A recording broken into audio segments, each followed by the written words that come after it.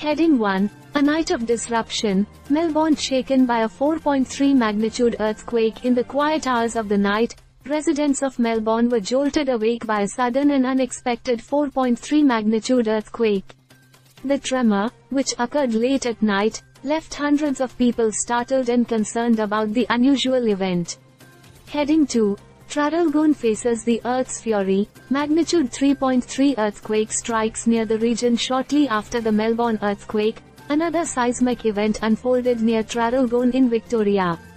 Registering a magnitude of 3.3, this earthquake added to the unrest in the region, raising questions about the geological activity in southern Victoria. Heading 3. Southern Victoria grapples with a magnitude 4.5 earthquake as the night unfolded. A more powerful earthquake, measuring 4.5 in magnitude, struck southern Victoria. The epicenter of this significant seismic event added to the concerns of residents and authorities alike. The quake occurred around 0:49 on February 9, leaving many to wonder about the potential impact and the underlying geological factors at play. Heading 4. Early morning jolt. Victoria rattled by a powerful earthquake. The region of Victoria continued to experience seismic activity as a powerful earthquake rattled the area in the early morning hours. The magnitude and intensity of these quakes raised questions about the preparedness of the region for such natural disasters and the need for enhanced monitoring and safety measures. Heading 5. Unveiling the Foster earthquake. A loud bang echoes through the region, adding to the series of seismic events. Foster experienced an earthquake that was accompanied by a loud bang.